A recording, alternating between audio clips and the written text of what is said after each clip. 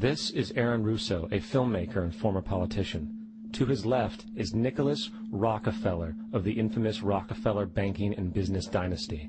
After maintaining a close friendship with Nicholas Rockefeller, Aaron eventually ended the relationship, appalled by what he had learned about the Rockefellers and their ambitions. I got a call one day from an attorney woman I knew, and she said, "Would you like to meet one of the Rockefellers?" I said, "Sure, I'd love to." And we became friends, and he began to divulge a lot of things to me.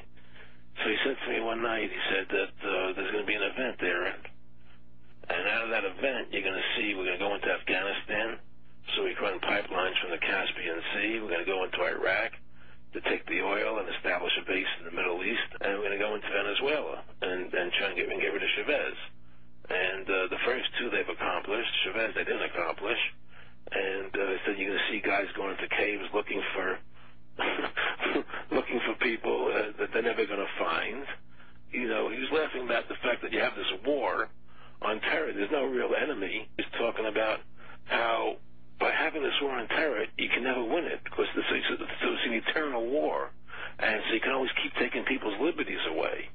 And I said, how are you going to convince people that this war is real? He said, but the media can convince everybody it's real. I mean, you know, it's just that you keep talking about things. You keep saying it over and over and over again, and eventually people believe it.